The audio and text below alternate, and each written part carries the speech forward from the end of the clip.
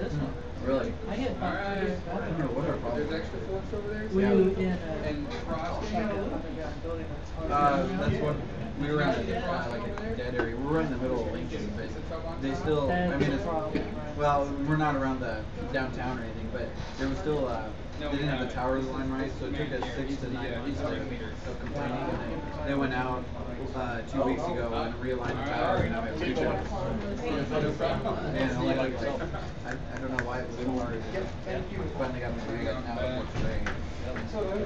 But yeah, I don't know where they are. But the conversations are good. Oh, they are very good tonight. But also the French Bruin Steinman, he's the same battery. The French could have one in my battery because they always stay charged. They put in their phone battery. Good evening. Welcome to the October 2010 Omaha Linux Users Group meeting. Hi, Chad. Somebody just texted good evening to you. Yes. Good evening. Tonight, Craig's going to talk about thin clients, and our friends from Eagle Software are going to be here too to show the wares. Let's see. Any news of importance? Google TV. Google TV is coming out. Logitech should have their announcement tomorrow. Sony's, I believe, is Thursday or Friday, because theirs is going to be built into the TV. Wait, so Google is working with a number of different hardware vendors to bring Yes. that to market? Yes. And Sony is one of them? Sony I thought is Google's one of them. motto was don't be evil. Why are they working with Sony? Hey, he's got a point. That's what Hey, you evil as know, it gets. do a search for the Sony timer sometime. Sony timer.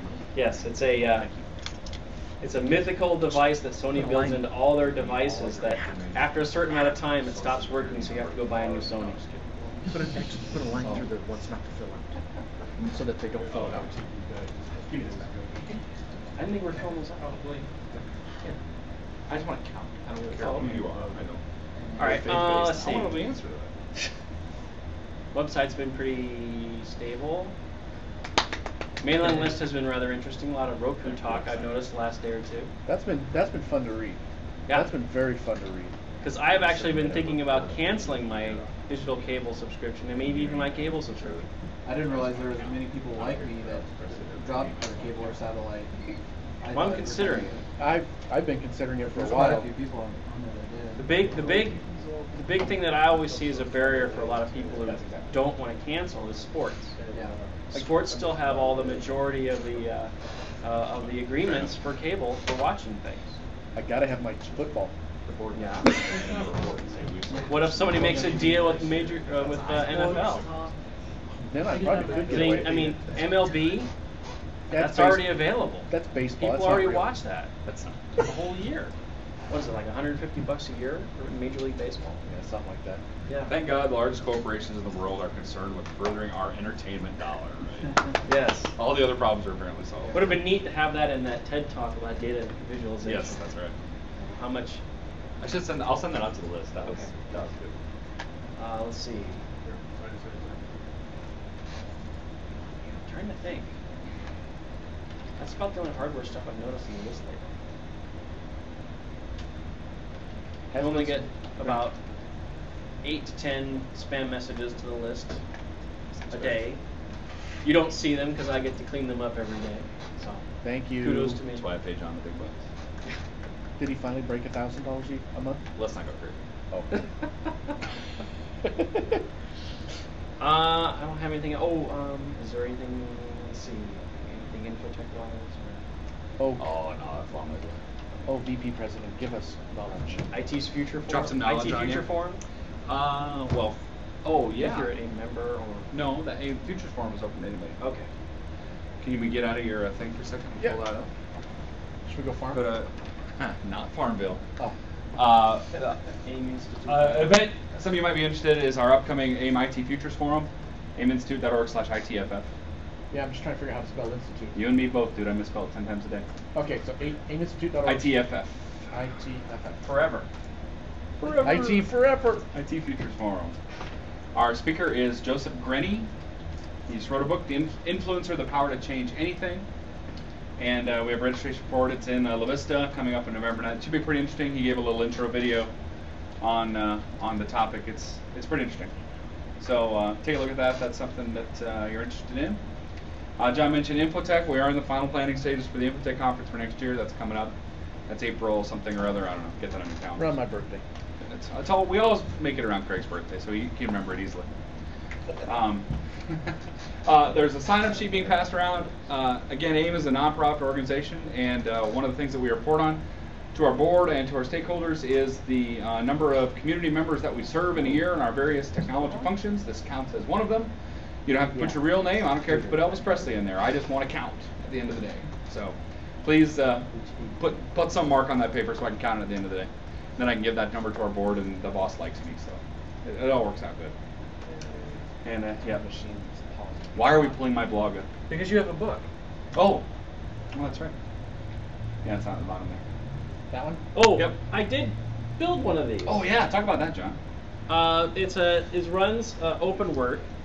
It's just like a $10 sound card and an Asus router. It's controlled from my Android phone or my laptop or anything remotely. It just plays streaming audio. It's pretty neat. You know, it's all for less than $60.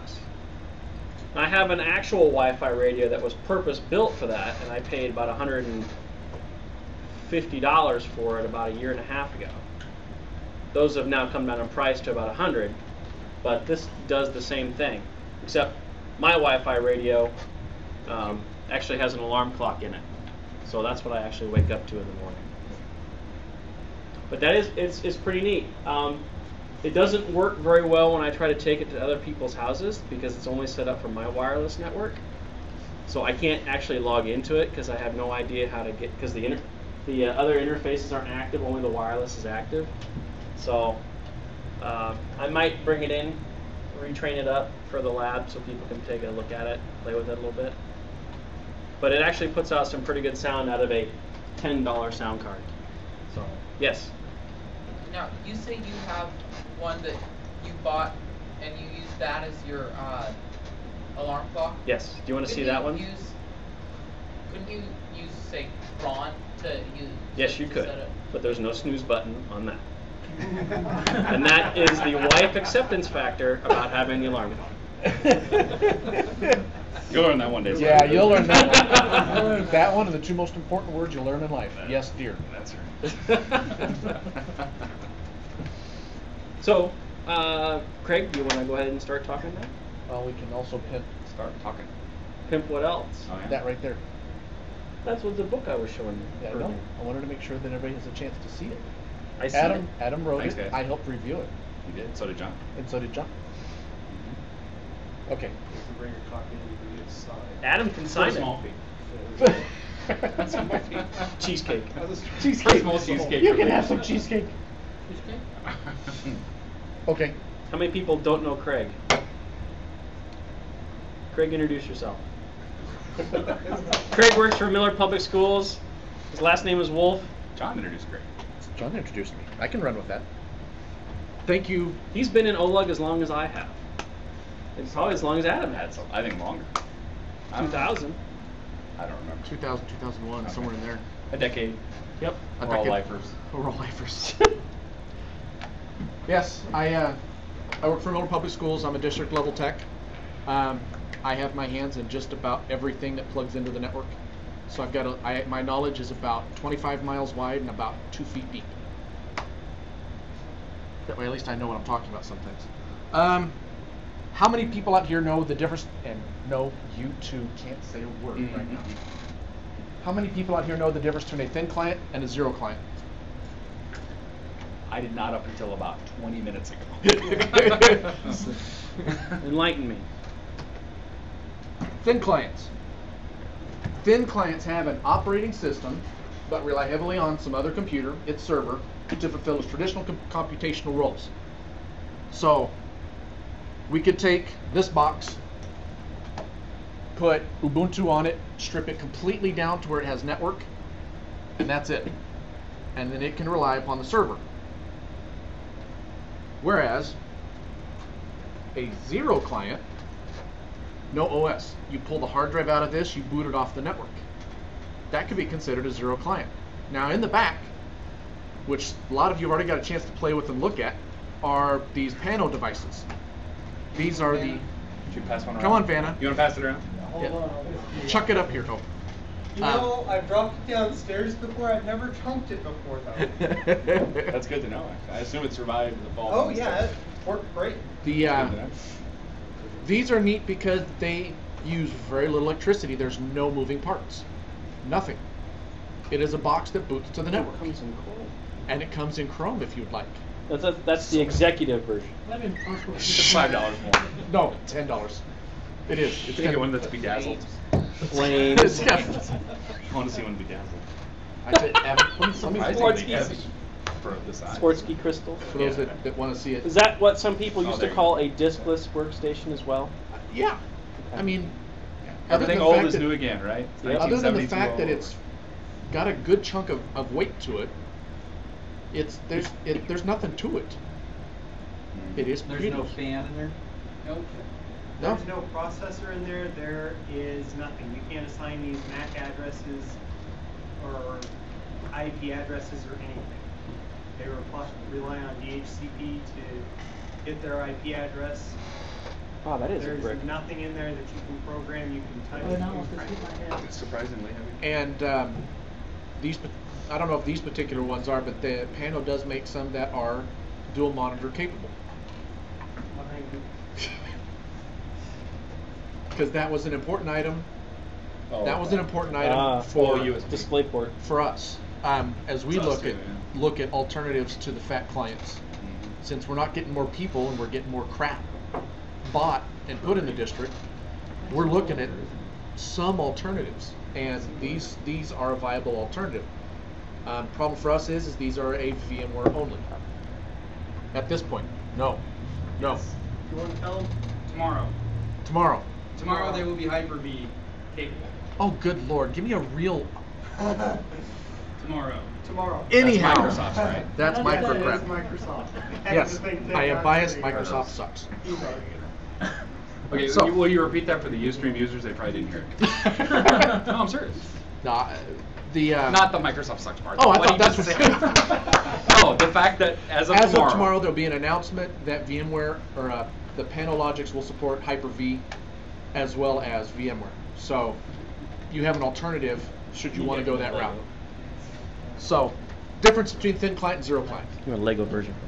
Now for the purpose of my presentation, I'm just going to call them thin clients to make life easy for us and me. And that covers both. Yeah, so we understand. So the ones that I'm going to touch on and that Eagle's kind enough to help me touch on is going to be the Panologic devices that we're looking at.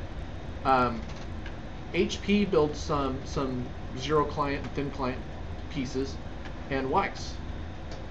And we've got Eagle's got a couple different Weiss type terminals in the back.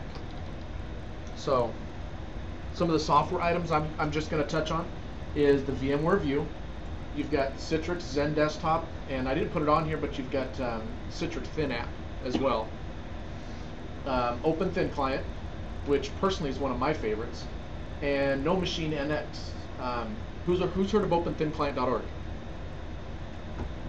Okay, we played with this one extensively when we started down this road, and it's very cool. No Machine NX. Anybody heard of that one? I know Is that similar? you don't count. That's Tony? similar to Sorry. the NX protocol for X Windows, where you can. I believe so. That one's really cool. There is there's a It's company right around the corner You from can where connect to X Windows. where we or work. SSH and stuff. More than just. that they're running that exclusively. They It's don't not have any dependent upon the desktops SSH type tunnel. in their company. Everything runs the No Machine devices. They run a thin Ubuntu. Every machine that comes in gets Ubuntu. They've got a custom Ubuntu that they've put together that is stripped down to nothing. And they run this everywhere. If somebody gets a laptop, they get an Ubuntu laptop with the No Machine on it and a Sprint card. And they all run off of the Sprint card. And these are all applications that run on some host operating system, giving you access to server resources. Yes. You still have to have VMware View. a box. You've still got to have a server on the back end. Well, sure, but on the cloud, I mean, VMware View is not an OS No. that you're just going to load up onto a box like this. So I'm gonna Jump in. right in up, here. Come on, Tony. Jump right in here, Tony. This is Tony Introduce Foster Tony. from Eagle Software. Help me out here. Sure. So VMware View, it sits on a server and it provides connections, be they RDP connections, PC over IP connections, terminal service connections, whatever, to either desktops or servers serving remote desktop protocols.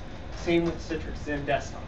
It either connects to a server and feeds it out, or does CAL licensing and you get your desktops that way. Same with the rest of them. It doesn't necessarily have to be virtual. It's just the easiest way to do it. And like I have up here, by no means comprehensive. This is just what I have a little bit of knowledge of. So, to make life easy, I'm just going to, I don't know if there's anything really much left to say about the panos. Well, if you want, I guess we can get the GUI up here. We could do that. We could. I tell you what, why don't we do the GUI? At We'll the run end? that. We'll run that up as we move forward. But help me out with the panos. We've got.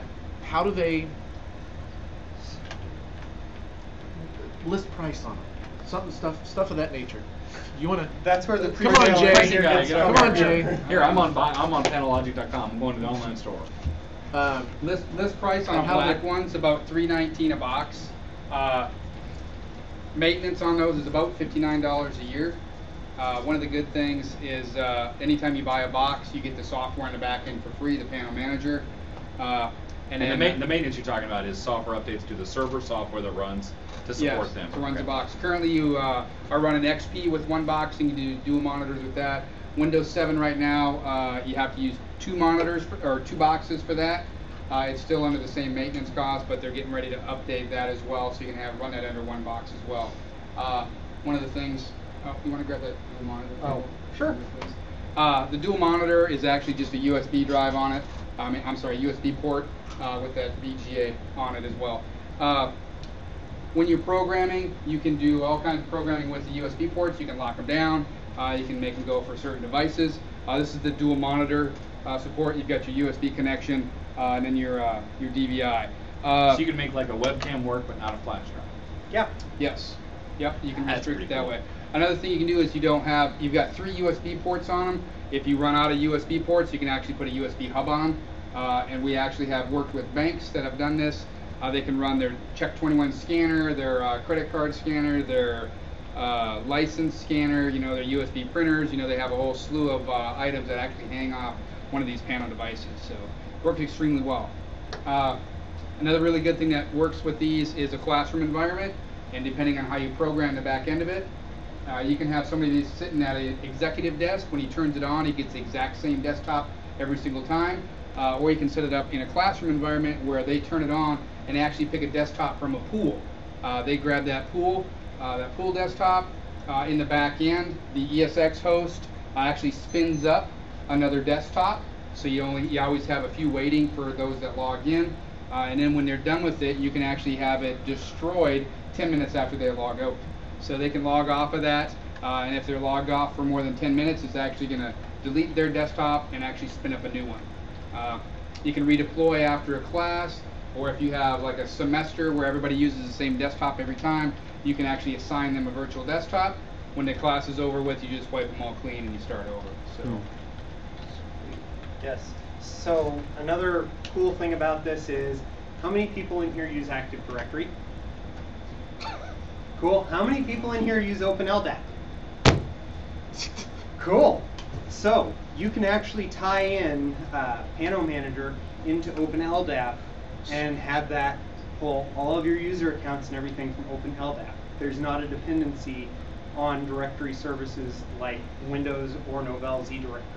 You can use either Active Directory, OpenLDAP, or eDirectory on here. So you got one of these hooked up to a monitor, pulls up a Windows 7 desktop or whatever.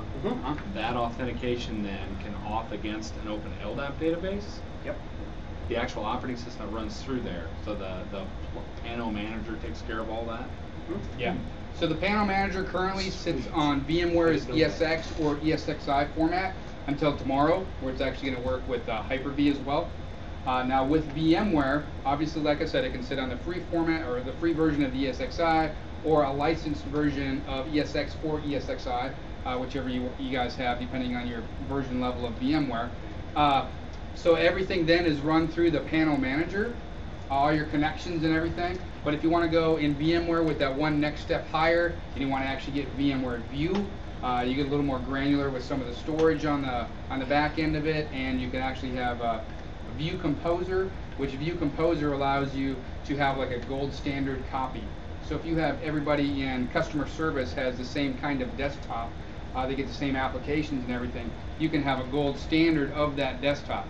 Everybody's going to have their own little storage area for their personal preferences, but their original desktop is the same. That's called a gold image. With View Composer, you can update that image, that one gold image, and then it actually pushes that image change out to all the users when they log in. So that's with View Composer, and actually you get ThinApp with that as well. ThinApp actually, obviously, you know, if you have multiple machines that have, you know, the same Microsoft Office or something, ThinApp allows you to only have one instance of that storage, so you don't take up all your storage using all your desktops. So. Another cool thing with ThinApp is how many different versions of Java do people need to use in their 400 day-to-day apparently, lives? according to Oracle. Larry. Yeah, according to Larry. Cool. So with In reality, zero. So with ThinApp, you can actually sit there and packetize each version of Java and have it sitting there in your application list, so to speak. And oh, this one requires Java version 7.1.6. Okay, it'll automatically pull that one in and start using it. So you can actually bind it to applications that require Java version whatever. Dependencies. And it'll automatically create that dependency and everything for you and launch the correct version of Java. So you can do some really cool stuff.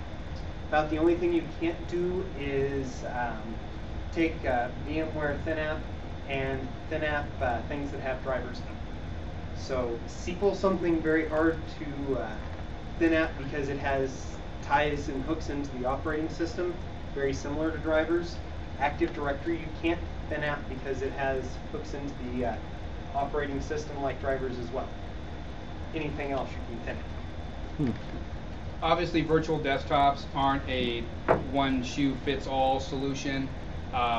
There's a lot of individuals that virtual desktop is not actually going to be a viable solution for them. If you got somebody that's hammering away on CAD or something like that, uses a lot of processing or something, they're still going to need a fat client because if you have a whole room of CAD users, the back-end box, you know, where your ESX host in the back or now Hyper-V host in the back is going to have so many resources that it's not actually going to be cost-effective for you to actually virtualize those desktops.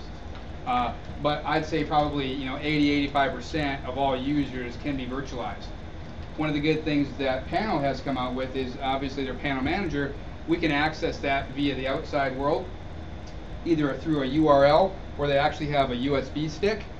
This USB stick is you can program in the where actually you want to hit that URL. So if I'm traveling and I have a virtual desktop back in my office and I go down to the business office in the hotel that I'm staying in, I plug this into a USB drive, it sees it, points me to the URL, I actually log in through the URL into my virtual desktop. I have my virtual desktop right there at that station that's in the hotel.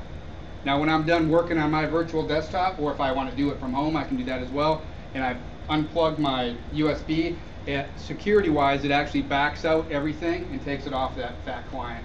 So there's no footprint left of what I had or what I was doing. Is that a writable key or is that a read-only key? That is a writable key. So Yes. you can put additional stuff on there as well. You cannot pull off the Pano Yeah, it's like a remote hidden on there. partition. I'm just more concerned about the hotel and getting malware on. That's why You can actually have a laptop. you can actually lock it to where you can't write to it. Okay. Yes. Yeah. Okay. Yep. Yeah. And it works just fine with it locked. I've used it many a times locked. So the good thing with that, if you've got an executive or somebody that actually has a laptop and they travel with it and they lose the laptop, obviously they're going to have a hard drive. What kind of violation is that going to be with some of your company's data or something like that? Data theft. And Yeah, USB litigation. drive, accessing a virtual desktop that actually sits back in your environment. you're not going to have any issue with that if they lose this USB drive, because it's going to be useless to the next person unless they want to use it for a little bit of a storage device. Makes it interesting for like coming back in the country. We need to search your laptop. Okay. Okay. Yeah, exactly. So, I know this isn't quite down the Pano road, but I'll wander back here and get Thin Client real quick. So like you said, it did say that the Pano is a zero client. There's no footprint, no moving parts or anything like that. So Do they get really warm, or is it just? No, actually, a panel box uses 3% the power of a normal desktop, but it doesn't heat up or do anything because there's no moving parts in it. There's nothing going on in the box, so there's no heat generated. Okay. So Yeah. So, cool. I'll go down that path just a little bit that Jay was talking about. This is a Weiss Thin Client. You could give your executives one of these, hook up your smart card or Wi-Fi access point or tether, whatever you're using, open it up. I am actually connected into the office right now. Have one of my desktops at the office on the screen. Works great. I actually have VMware View up on there right now. And okay, I'm traveling along. I lose it, I drop it, I whatever. This disappears and poof, all my data is back at the office. I can't store anything on here, so I don't even have the temptation of an executive trying to put files on the local hard drive because it's easier. That runs a Windows XP embedded. That's the OS that's on that device. And they make these with several different Linux flavors of embedded as well. Okay. That's what I was going to ask. Yes. If you go to Weiss, they have, I think, 3 different flavors of these. XP embedded, what's Windows 7's small footprint thing? Starter edition. Starter. Yeah, it's something like that. It's a real small footprint. Basic. And then they have... But it doesn't really matter what that OS is, Yeah. right? Because you're going to be connecting to your server. Correct. Absolutely. And this actually has a write lock on it. There's no hard drive in this guy. So it has a memory card. I don't know how many people have spent a lot of time doing writes to a memory card. After a while, if you're actually writing to the memory card, the Bristol flip-flops in the memory card wear out, and you start developing holes in memory, and your memory card goes bad. So Weiss has a locking mechanism in here that actually goes through and says no writes allowed to the hard drive. So any changes I were to make right now to this laptop, completely blown away when I power it on. It's writing it to RAM instead of to the flash drive in here. So I can take this and go on the road and do whatever else I want. Another cool thing with VMware View is, let's go back to that scenario of CEO traveling with a laptop. Yay for that. I can have a image that gets checked out. So my CEO checks out an image of his desktop at the office and checks it into his laptop. I can bind it to his laptop based on MAC address or any number of other qualities. I can set an expiration time on it. So my CEO, Bob, only gets to take the laptop with him, and that desktop can only be checked out for 7 days. If he doesn't get back to the office in 7 days and connect his computer into the network, that image expires. Expires. Boom. It does no good. And the You're supposed to bring that back. the entire time it's sitting on the laptop that he took it on, it's sitting there encrypted. So, oh my gosh, hacker got a hold of it. They broke in. Now they're trying to get into his laptop image. We've got an MD5 encrypted desktop sitting there. They got to do an awful lot of poking to break into that actual desktop image. And after 7 days, and I don't know how many people have done the math on brute force attacks on an MD5 encrypted hard drive, it takes a little longer than 7 days. Oh my gosh, the image is no good anymore anyway. The image is expired. So you can actually control, okay, you've got 7 days. If you don't check it in, your stuff's gone. Okay, that laptop you can't leave the country with. that laptop technically you could leave the country with. You're going to have to connect in and make sure it hasn't expired yet. Just leave it behind. What is one of those Weiss laptops run? I think this one was 1,300. Really? I didn't think it was that high. Oh wait, no, 7.5. Yeah. 750, 800-ish. And Yeah. the reality of that was we bought that 2 years ago. Yeah. Prices subject to change without notice. Yeah, I'm just thinking, if it's cost effective that way, but it depends on your business. If your business, if your data is that sensitive, that's a logical choice. All it takes is one headline. Yeah. Mm-hmm. Yeah. For all the mailers you have to send out to all the customers that a laptop goes on. Mm-hmm. Just get rid of your sales. Not only that, Yeah. but then the security that you got to put in for those customers after the fact. To get their trust back. Yep. Yeah. Well, actually, Business view. I had a mortgage That's exactly company right. lose some of my data, so I got a free credit check for a year, and that's not cheap either. Yeah. So.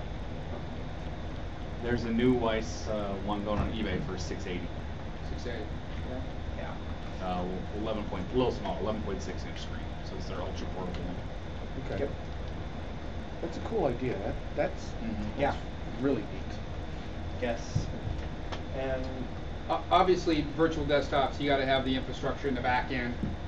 That's going to have to be a little more beefy. SAN device sitting on the back end.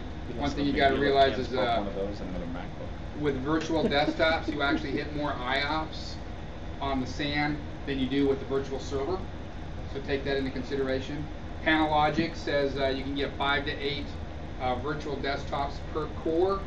So if you've got 2 quad cores, you can get 40 to 60-ish virtual desktops per machine for an ESX host. Now that's the ESX host with the older processor configuration, not the new Nehalem processors, which get approximately 3 times the performance in a virtual environment than they used to. So, quite possibly with a nice beefy box and good sized memory, you could be pushing, 70, 80 virtual desktops per one piece of hardware.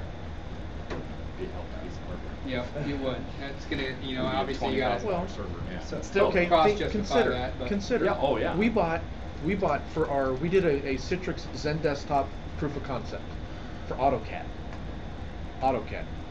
A lab of 30 machines. We bought 2 $15,000 servers. That was 64 gigs of RAM, 16 processors in these. A piece. In each one. And like I said, they're about 15 grand a piece, 15 to 18. And 16 cores, 16 sockets. 16 cores. Okay. 4 quads. quad Four core quads. processors, which now I can get them with 4 6 core 6 core, processors. yep. So Absolutely. I've got more horsepower in that. And we were shooting for just 2 gig of RAM per desktop. And how But many that clients? included Yeah, how many desktops were you trying to push with those? 30 desktops plus I think it was like 4 servers, 4 virtual servers to run okay. that back end. So it was 2 physical boxes, 4 virtual servers, plus 30 desktops, all running in these 2 boxes. What were the servers doing? Servers run Citrix. You've got the Citrix Zen desktop server. You've got the Oh, okay. You've got And those management. those Management, that's themselves just are management. virtualized right. inside an image on one of these base. Okay. Right, so we had 2 servers on each one, and then we ran 15 desktops on each one, and it ran adequately. And the fact that the students were able to actually go home and run AutoCAD from home, Yeah. the students were ecstatic. And what'd your client look like? We were just using the basic desktops they had in the rooms. And then the Fat Citrix clients. software. Fat clients, yeah, just With fat- the Citrix software to access the. There's like a 3 meg client to install to give even better performance than running it strictly through a browser. And we needed that otherwise because of the it's- AutoCAD. I see. Otherwise, it's just a window in a browser onto a desktop on the server. And you were doing full desktop virtualization in this Yes. situation. You weren't doing individual like application streaming or anything like that. No, Why not? it was a decision we decided to make after talking to. We worked with a company here in Omaha called the M&AO Group.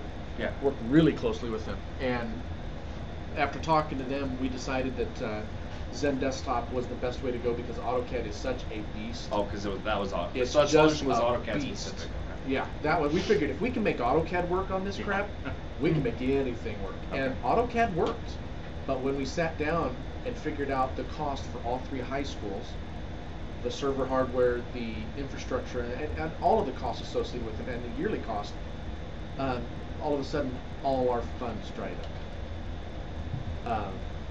So, you can do AutoCAD, even though it's not supported. It's not. It'll work. It does work. It'll work. Yeah. And the reason that they shy away from that just because it's so huge that they know it's going to push the boundary for. Yep. Now, in virtualizing desktops, nobody sees immediate ROI when they implement. Right. Because you It's got to long- buy it's long-term. hardware in the back, yeah. But in 3 years, instead of having to refresh everything, you're not having to do that. You might add another virtual server in the back end, get a little more horsepower in there, but you're not having to go out and touch everything. The management piece of it works incredibly well because you don't have to leave your desk to manage those, to make those changes. You can do all that from your desk. You know, you're not doing the whole sneaker net where you're getting up, going over, reconfiguring somebody's, or actually going over, picking up somebody's machine, bringing it back to your office, reconfiguring it, and then bringing it back out and deploy it. You can do that right from your desk. We did that a number of times. We'd put the kids in front of the machines, the virtual desktops, let them run AutoCAD. They'd go, well, this isn't working right, or none of us have a printer. Okay. That evening, we'd shut all of those desktops down. We'd fire up the gold image. We would make changes to that image, shut it down, lock it back up, fire up all 30 desktops, and we, in 20 minutes, 30 minutes tops for any of the changes that we made, we were able to change everybody's desktop to fix the issue. No, didn't even have to get my fat butt off the chair. And that's one of the reasons we were looking. We've got a problem where the teachers in the rooms are going through and making changes and then yelling at us that stuff doesn't work. That was another reason we were looking at doing it. Right. And this was going to be a way to solve that. Come and fix it. Yeah. Yeah. Oh no. The classic one is, hey, so and so came in with the new new AutoCAD software, and I loaded it on all the machines, but nothing works now. Well, why did you do that? Well, because he handed me the CD. That's what we were trying to get away from, as well as you know, the desktops. Instead of spending $700 or $600 for the desktops we normally buy for the whole district, the desktops we run the AutoCAD stuff on is a $1,200 to $1,300 desktop. So, you know, and we're having to do that every 3 years because AutoCAD's requirements jump substantially every 3 years. So fine, I spend $15,000 every 3 years to add another physical server on the backside, spread myself out again, and I'm fine. Yes. Another cool thing that Pano's come out with, and this is I don't care about DR, I just want desktops and lots of them, is a desktop server bundle. You get the Windows licensing for your desktops, you get Pano devices, and you get a back-end server filled with RAM, memory, processors, and hard drive space. And I can't remember what the cost on that bundle is, but you get it all when you're ready to go. It's Everything but monitors, keyboards, and mice. You're talking about the starter kit they have? Pano Express. 1650. Yeah, I was gonna say, I think it was a little over 15 grand. So Yeah. 16 and a half sounds about right. Pano Express. 50 seats. Mm-hmm. That's cool. That's Yep. cool. And you can actually expand that out. You can sit there So and you can't use that as your ramp up, just boom, That's drop your in, start. go, and then you can Yep. continue on. Now the caveat there is you don't have the vMotion and everything. If You're living on one box. If Yeah. you lose that piece of hardware, Yeah. you got 50 Everybody's you got 50 virtual desktops that are down. Yep. Yeah. And you can use that as a ramp up and build into it, where you buy that and then, okay, you know, it's been a year or 2 years, we're ready to make the next investment. We've got everybody bought in on this. They're seeing the return on investment now. Let's put a SAN underneath this and get another ESX box in there. And you can just slide in another ESX box and a SAN, move the virtual machines off the local storage, and all of a sudden you're now living across servers and you're not down to, I've lost a box, help. It's, I've lost a box, they just moved over to another machine. We just did that over the weekend 2 weeks ago. We lost cooling in our main distribution. You were well aware of that, if I remember right. Yes, we were. Yes. We got multiple emails stating facts. Yes. Yeah, my data domain device was going hot, hot, hot. We lost one of our Citrix servers, and the other two, other than the servers that were living on that box, I had to move my hand Monday when I came in. I had to bring them up on these other two boxes, but we were up about 45 minutes after we got in that morning, even though I had a physical server down until we could figure out how to figure out which component was not happy anymore. Yeah. So, yeah, exactly. I mean, that works great for not only in your production environment, but a DR environment. If you have all your desktops virtualized and you're replicating your data to another offsite facility, you lose your production facility. Okay, swing all your lines over, or your IP to where you're pointing over to the now the DR location. You spin the virtual desktops up over on the DR location. You can have people log in just like they haven't lost a thing. So, not only can VMware and Hyper-V and stuff like that protect your production servers by virtualizing and then doing a DR with the virtual servers, but now you can start doing it with your desktops as well. So, works extremely well. Is this cool? That's cool. This is why I get excited. This is what I get excited Where about. do the students store all their work with your system? In their home directories. We have their home directories mapped. When they logged into the Windows box, you logged into that box as yourself. And there wasn't any pushback that they don't take a copy with them somewhere? Take a copy of what? Whatever Auto. they say. It's up on the server. They can get to it from home. Yeah. Because they were virtualized, like he was saying, with the thumb driver or just hitting a web page, hitting a URL, they were able to hit that desktop. It was slow. I mean, running AutoCAD over our wide area network plus ESU's network plus the internet. Yeah, it was a little slow, but the fact that they had the ability to work from home. Here's the best example. They have a kid with Tourette's syndrome that was in the class when we were doing this POC, and he was going through a really bad time with it. And he actually was able, he was 4 weeks behind in the class. He was able to catch up in the class, and he wasn't in the class. This kid, and he could do it at any time of the day or night. That was what was cool for me. The fact that I was able to help this kid who, for whatever reason right now, can't function to be able to learn. He was able to get caught up and get a grade in the class versus having to take an incomplete. I'm sorry, that got me going. That's what I found cool about this. Side note, sorry. It really bothers me that after the fact, like I said, this was 6 months of my life. 6 months of my life I dedicated to this POC to make this work. We found problems in our network configuration that the MNAO helped us figure out and get straight so that this could be a success. And to hear that story from the teacher, that got me in my heart. That hit me in the chest. That got me excited. So this is still a passion piece for me, and I still hope we can find a way to pay for this. I know we're mostly talking about LAN stuff. Yeah, are we going to talk about some WAN solutions later in the presentation, or are we focusing mostly on LAN? On that note, I will tell you that the panel box is a LAN environment box. Yeah. It is not a WAN box. So it does not work well. You get a very, very poor user experience if you try to push that image over the WAN. And that is a current limitation. And that's pretty much all Well, it's saying is. wasn't designed to do that. Clearly. Yeah. Right. Well, Well, your zero talking clients. Your zero clients, yeah. Those are all going to have to be Sure. LAN based. Right. But I mean, you're talking about the solution that you're after in Millard Public Schools, like you said, to reduce administration costs, but also to allow access from wherever to these students going forward. Wherever, That's whenever. right. As important as the maintenance side.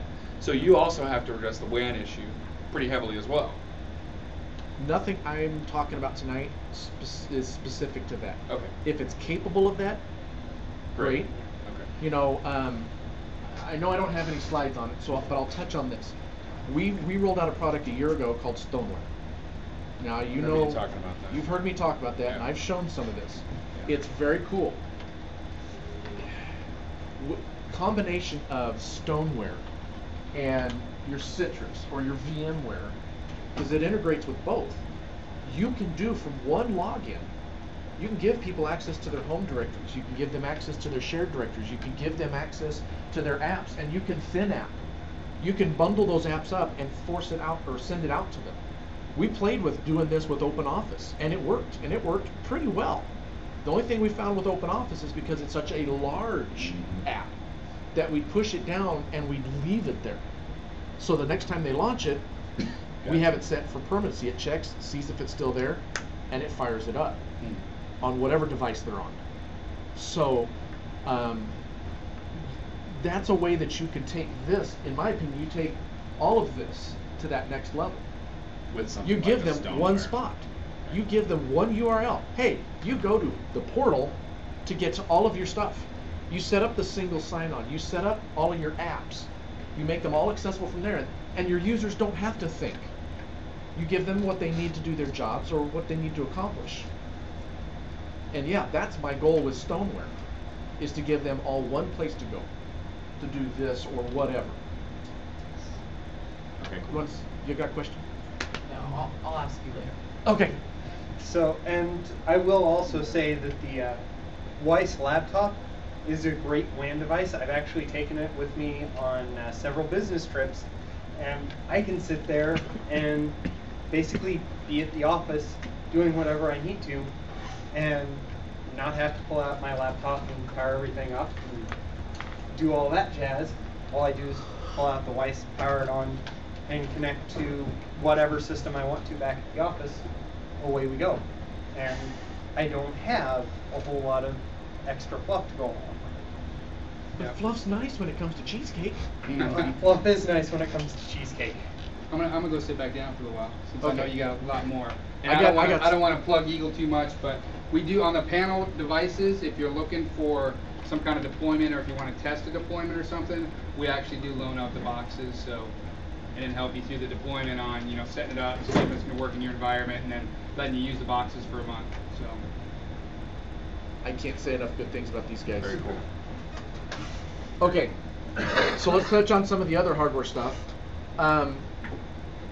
Got to play with some of the HP thin client and zero client stuff. It works really well, but their prices. The $199 device, in my opinion, is a crappy box. I got to play with the basic version, and I got to play with the $400 version. The $400 version does a really good job, and it looks similar to the tall boxes you see in the back. It's very similar to those. It works well, but HP's very proud of their equipment, and well, They don't know SEO very well. I was thinking the same thing. That's a wicked ugly URL. Yeah, these I'll have the slides up there within a day or so, or whenever I can get it to John or whatever, so that way you guys can hit the links. They're not that hard to find if you hit HP's website or wherever. I put them there. It's just a convenience to us. They do have the USB connections. They do have the dual monitor. They'll work Citrix, ICA, and RDP. We've already seen one of the Weiss terminals. In my opinion, Weiss is the granddaddy of thin clients. I mean, come on. Who hasn't seen a green screen? Okay, other than you. You're not allowed to answer. Who knew Weiss was still a company? You know what? Up until I went out to NFM about 6 years ago, I didn't realize they were still around. Yeah. Yeah, this was kind of fun when I went out looking at the Weiss stuff, VMware Citrix, and other interesting things. They've got a nice long list of things that they can do. Dual video out, the Weiss laptop. I like that one. Trust me, I do. My boss gets mad if it disappears for too long. Dave? Yeah, when he knows that it's disappeared. It actually sits in my office underneath my desk. So he has to physically go look for it. Exactly. Just log into the server and disable that image. Glad he doesn't have a login. VMware View. I personally don't know a whole lot about it, but you've heard quite a bit so far from Tony and Jay a little bit. Correct me on anything I'm wrong. Windows desktops only. Correct. Kind of cool role-based For the administration. foreseeable future. Officially. Under NDA, yes. For the foreseeable future, yes. Fair enough. Role-based administration, centralized desktop security, you can do it all from a single terminal, setting them all up. Desktops are tied to users' identities and not to devices. That's an important sentence. Yeah. Now, one of the things that you were saying, help me with the difference, because I'm going to touch on Citrix next. Well, wait till I get to the Citrix one, and then we'll talk about the licensing piece that you sent me. That I tried to type in here 3 different times and deleted it. It's a very, very fine thing. So. Yeah. This is a piece that when I was looking at the VMware stuff and the VMware guys were talking to us, this PC, oh man, it did PCOIP. PCOIP, PC over IP. That's truly sped up communications. I played with it without it. I played with it with this. Holy crap. So when I had sent these slides over to Tony just to cursory look over it, he said, you missed an important piece here. So I put this star here and added this page. I wasn't aware of this. PCOIP is actually made by this Teradici. Teradici, thank you, because that wasn't what I was going to say. Bless you. I didn't realize that they licensed it for these guys. Teradici is actually its own company. VMware wanted it, but Teradici wouldn't sell, so VMware partnered with them. So Dell, Hitachi, Tenzig, and there's this Tenzig. They've got one of the devices in the back. I don't know anything about it. It's just another alternative to the equipment that you can play with. But this was cool. I went out and looked at their site. It's impressive. So okay, Citrix Zen desktop. Still Windows desktops only. One of the neat pieces off of their website was up to 500 virtual. I wasn't going to say anything, Craig. I will. I can't type, and it didn't tell me. Desktops per server, depending on how you set them up. It's like, okay. Of course, they don't tell you, is this a beast or not? Supports client-side virtual desktops. There's a small client you can put on the remote system to help speed up communications, and that's what we were doing with the AutoCAD stuff, and that really made a significant difference. AutoCAD was bearable without the small client. With the client, it was very usable. It wasn't speedy, but it was usable, and it made a noticeable difference also internal to the district on our LAN.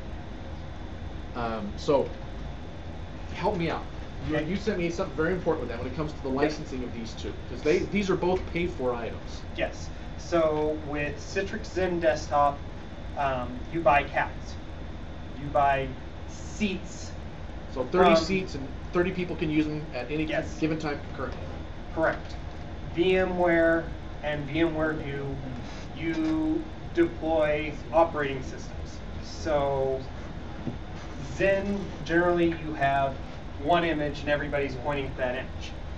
VMware View, I've got an image for Bob, an image for Tom, an image for Mike, so forth and so on. And each one of those are their own independent desktops. With Citrix Zen, if the core image crashes, everybody goes down. With VMware View, if Bob crashes, only Bob's server goes down. So there's a licensing model at play there where, okay, if you're not concerned about taking down 50 users in one shot or 500 users in one shot, cool, go with Citrix. CALs are a whole heck of a lot cheaper than desktop licenses. He wasn't kidding on that one. Do you want to add anything to that, Jake? VMware View licensing is rather complex. How many people have our VMware environments now? Wow. Nobody? All right. Okay, just to throw this out there, VMware actually is a Linux kernel, so. But sort of. VMware View, depending on what you want to do, if you have a licensed version of the ESX host, it can be anywhere from $2,500 up to $5,000 for that actual host. And then you can put as many virtual desktops on that as you want. If you were to do that, you're paying about $150 per VMware View license per desktop. It's about 150 bucks. Okay? If you want to basically grow as you go, you can pay $250 per user, And then you can add as many hosts as you want. You're not having to buy that host license. You can just have as many hosts as you want that your environment needs to have, but that's $250 per user as opposed to the 150. So it's kind of a checks and balances on where how you're going to be setting your environment up and how you're going to need it. So plus there's some other caveats with view in there too that it gets a little complicated with how you price it out. But. So these two are not cheap, but they do work really well. Couple of the items under Citrix that I was reading that were kind of cool. The Citrix FlexCast deliver the right desktop to any user on any device. They've got what? Any device. Give me examples of any device. My Android smartphone. Yeah, it's a Linux box. My Palm smartphone. You said any device, Dan. Don't press your luck. My toaster. The iPad. Yeah. Yes, actually, The I iToaster. know several people who use it on their iPad. Well, considering that GoToMeeting and all that stuff's on the iPad, it's just only natural that would be on there too. I didn't know this one when I started doing my reading. The Citrix HDX, Flash multimedia applications, 3D graphics, webcams, audio. It's just a part of their technology that they've developed, as far as I understand, that they've developed to make that communication faster. It actually is the competition to PC over IP. There you go. So, I guess I better come back up here. So, the way both of these work is they do the rendering on the server side. Screenshot it. And sit there and go, okay, I'm drawing a box here. And then they transmit only the pixels that need changed instead of transmitting all the data over there. Citrix. And Citrix does it that way. PC over IP works almost exactly the same way. It sits there and says, I'm rendering a box. I need these Microsoft pixels licenses on. it for our desktop. Yeah. Or TSC. So, very cool. Makes sense. Thank you. That helped clarify. So because of that, you could, like they say, branch office delivery. You could theoretically be doing some of this stuff over the WAN because of that. Yeah, one of the thoughts I had was if we truly went farther down this road at Miller, getting rid of in the elementary schools, we're all Mac, except for these 5 people in the front office because of one application. So why the hell can't I just give everybody Macs? That way our maintenance for the building is all the same. We don't have to play any fancy games. And for that app, they can play this game. Oh, right. Why not? Because there's a Citrix client for Mac that can deliver specific applications, host on a server, and the display goes. Why not? So, like I said, this is part of where I can envision things going should they decide to continue down that road. Is Citrix client for Linux? Yes. Yes. There is a Citrix I ran it client. at CAS when we were doing the Citrix stuff. There is a VMware View client for Linux as well. Okay. And Mac. So now let's get into the fun one. This is the one when we started down the road of looking at things like Stoneware and VMware and Citrix and all of this other stuff. We started looking. We looked at the GNOME machine. We looked at Open Thin Client. This is really cool. If you get the chance to play with this, you can actually. One of the guys I work with, he set up an infrastructure over his lunch hour. He downloaded Open Thin Client, threw it onto his Windows XP box, pulled it off the network, plugged it into a switch with another laptop, and started playing with it. Then he realized, oh wait, I gotta have a DHCP server. Okay. This is a non-network guy. He was just a desktop support guy that did this over his lunch hour. It was very cool to see this work, and it worked pretty well. There is a company you can purchase. They have the free version. You can also purchase support from them if you need to go that way. It is a Linux-based operating system. It's just a Java. It's a Java app. The whole thing is a Java app. It boots if I can remember right, because this has been about a year and a half ago. It boots a very light Ubuntu OS, and you deploy your stuff into that, just what you need into that. So, you know, from the server side, I'd set up and deploy OpenOffice Writer or Firefox or whatever, just the piece I need. We could take a box.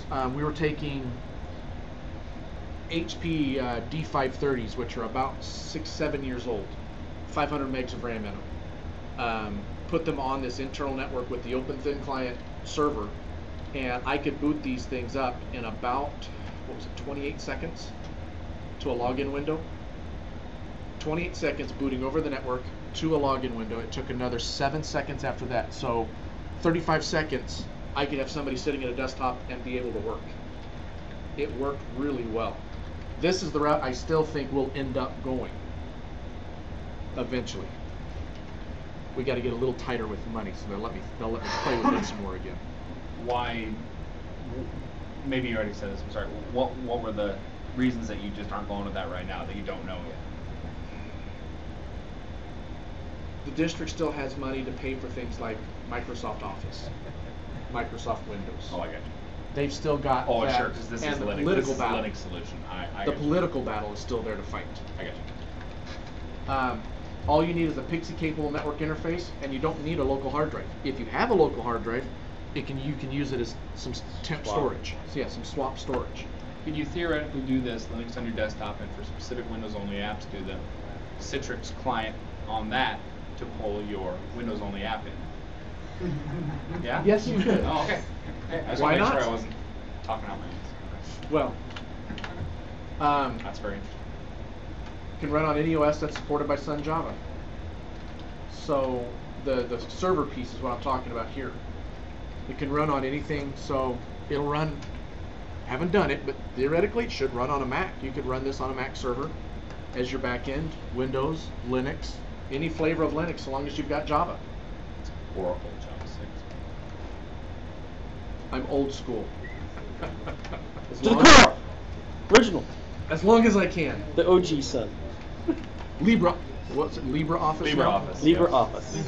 In case those don't know, Sun Star Office, OpenOffice. OpenOffice thing. Star Office. They took the first move before Oracle did. Yeah, Oracle's going to kill it off. Don't worry. Jerks. Thin clients are green, and I know green is that word that everybody's using, but guys, it is. Your hardware weighs about 70% less than normal PCs and takes about 80% less transportation volume. I'd say half the energy of a normal PC, but it can be even. It's going to be lower because you don't need. I mean, look at what you're sitting in front of right now. What do you think this is using to a traditional PC that you've got at the house, especially like mine, which is About 60 watts. See? Yeah, these are pretty small. These are small, but They're still fat clients. But they're still yeah. a fat client, but still, your energy savings here Yeah. are significant. Going to LCDs is huge. You may already have hit this, but have you started to deploy these in yellow? No. There's political forces at play. I keep losing battles, but by God, I'm going to keep fighting because I'm going to win this war. And it is a war. Or quit. It's. Sorry, is that allowed? It's a war. I won't acknowledge that one right now. I'm not going to give up because I know this is the right way to go. What's And the resistance, given the fact that Microsoft Office. Microsoft Office is the resistance. Microsoft Office is the resistance.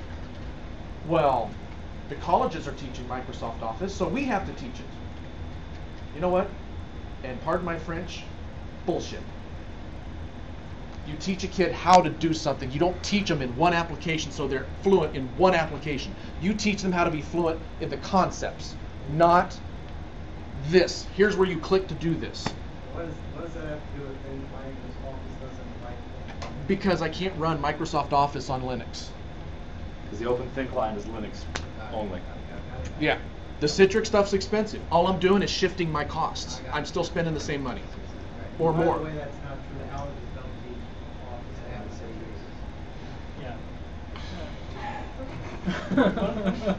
Citrix. Maybe his college. This is the argument I get back all the time. But like I said, it's an argument. It's a battle. I lose battles, but I haven't lost the war. I will win this. I know I will, because it's the right way to do this. You know, why do I need to spend?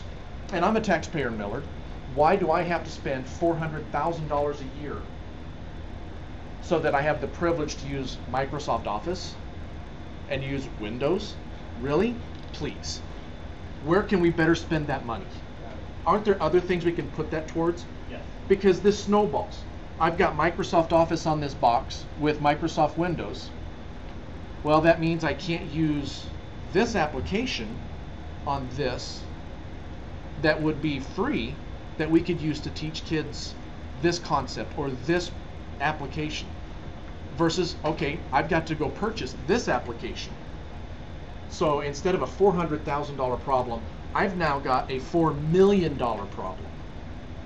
This is where I see, this is the problem I see, and this is the mindset that I've got to change. And I'm little by little, I'm changing it. I'm getting people to think a little differently.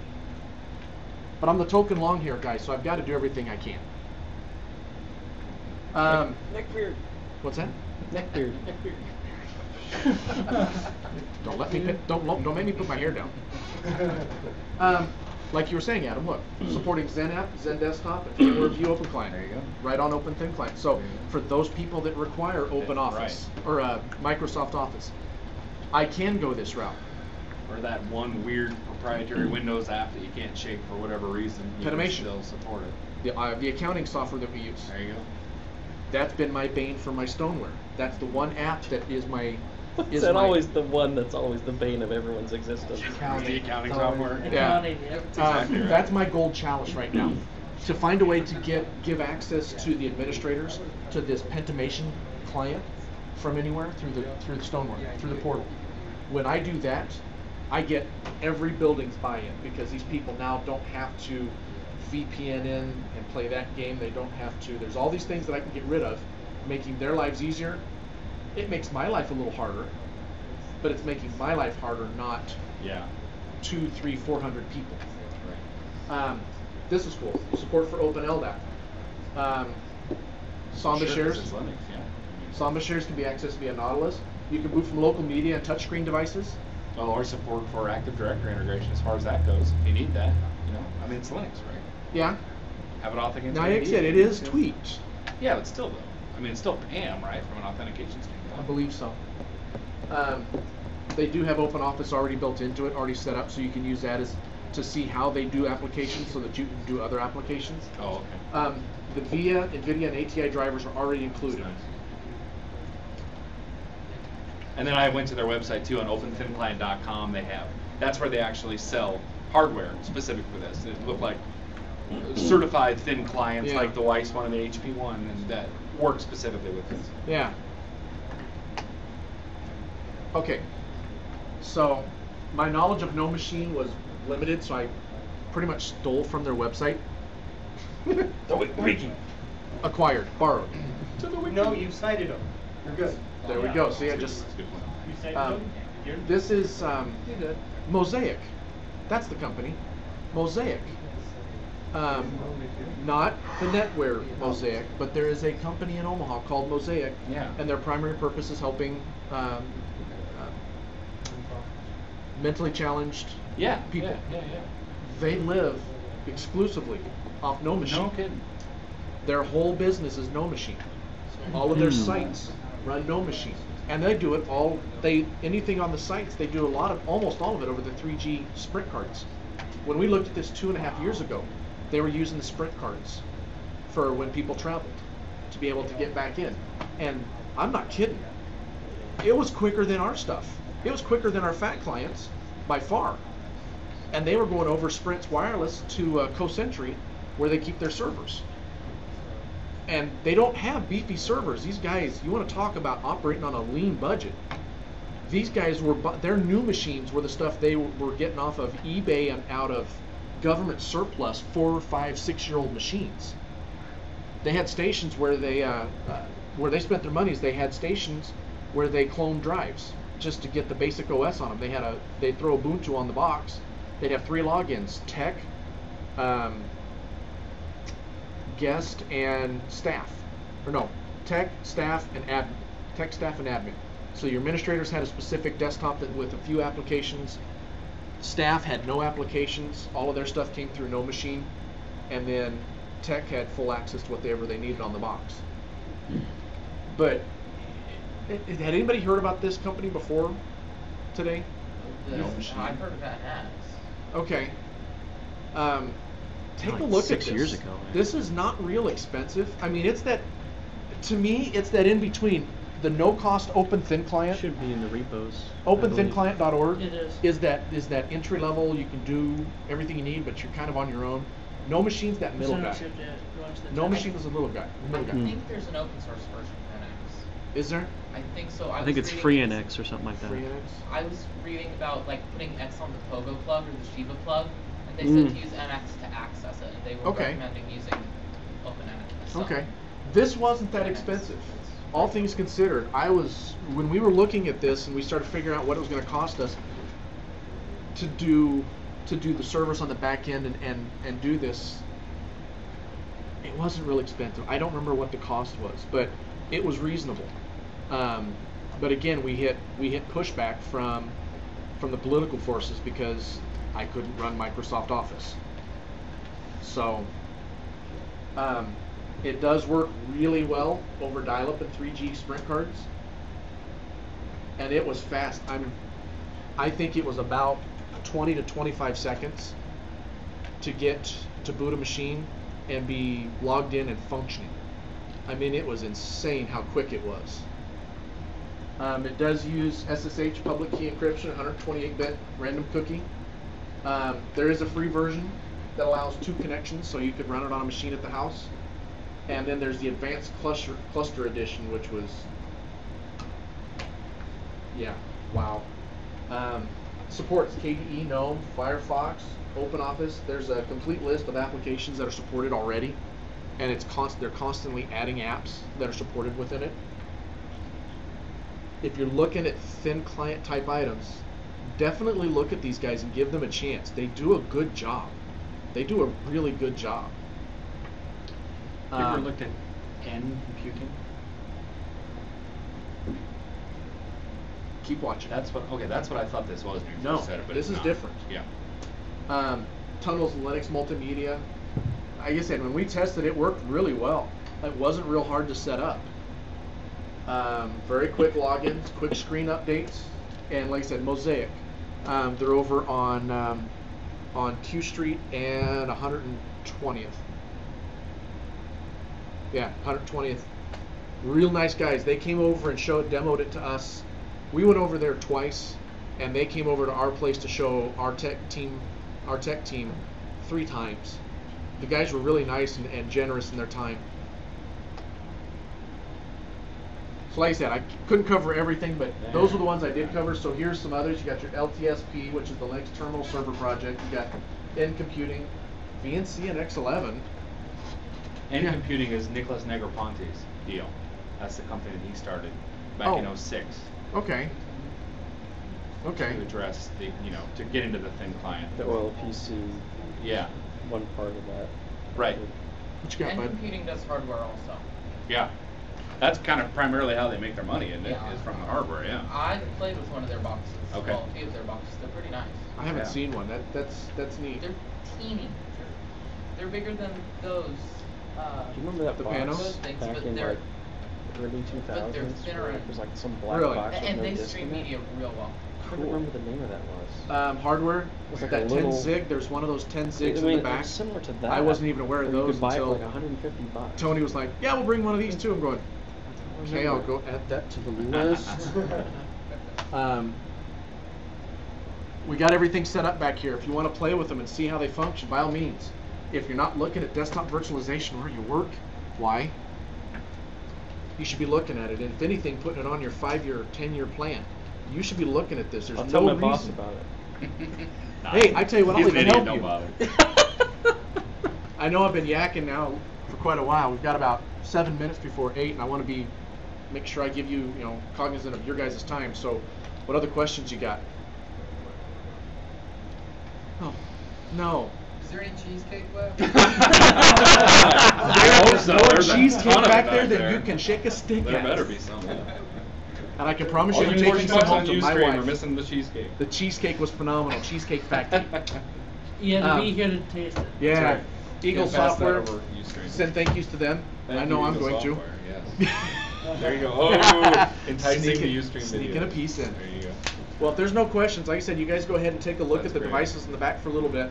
Well, I'd say definitely I mean, you're obviously, in your job right now, sounds like further along than anybody else is on this whole virtualization thing. Definitely, and I know you will, keep us all abreast of how it goes and what roadblocks you're running into. I mean, there's nothing better to learn than from a case study. We'll make you break the trail for us and figure out all the things that don't work and things that do work. And then we'll learn from your mistakes and do it in half the time. So thanks, Greg. I appreciate you. You're welcome. being out there for You're us. welcome. Along with the thin clients, like I said, if anybody is truly looking at stuff and want to give access to their people, look at Stoneware 2. Look at Stoneware 2. It's a great complement to all of this stuff that we're looking at. You could go so far as to have open thin client with nothing on it, and then run Stoneware on top of it, and run all your stuff from the server and from anywhere, because you'd have the same view regardless of where you go. Look at Stoneware as part of this, and Wherever I think you it go, complements, there you are. it complements There you are. everything I talked about. tonight. Stone-ware.com. Yep. Hooray! Thanks, Thanks, guys. Craig. Thanks, Greg. I do not have any information for next month's meeting as of yet. It'll still be the first Tuesday. I know Rob Townley had asked somebody to present on PAM. Oh. I do not know Brian a comparable watching? amount about Brian's the PAM. PAM expert. That's true. He reads the mailing list too. Pam, he's our So, man. Your USB. I should plug it in and see if it Linux recognizes it. It should. Should. So, thanks for watching. I'm gonna grab the laptop and I'm gonna walk towards the back. Bye. No, probably not. Man, that's hot. These are still fairly cool. I can probably just do this.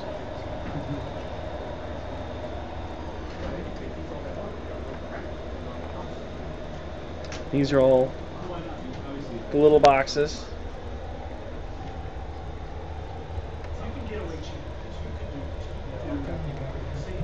Yep.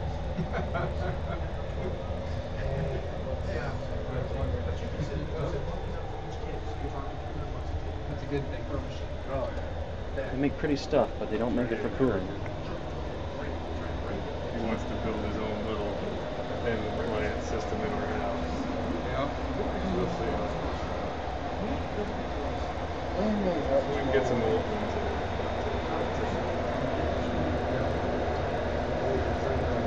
Oh, good gravy.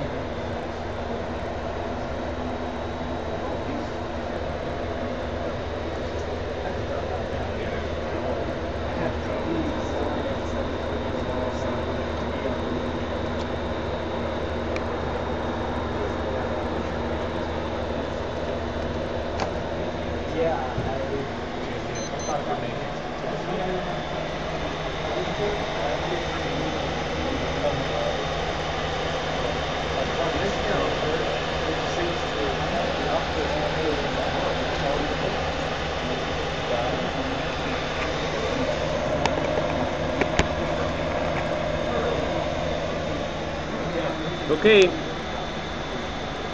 Good night.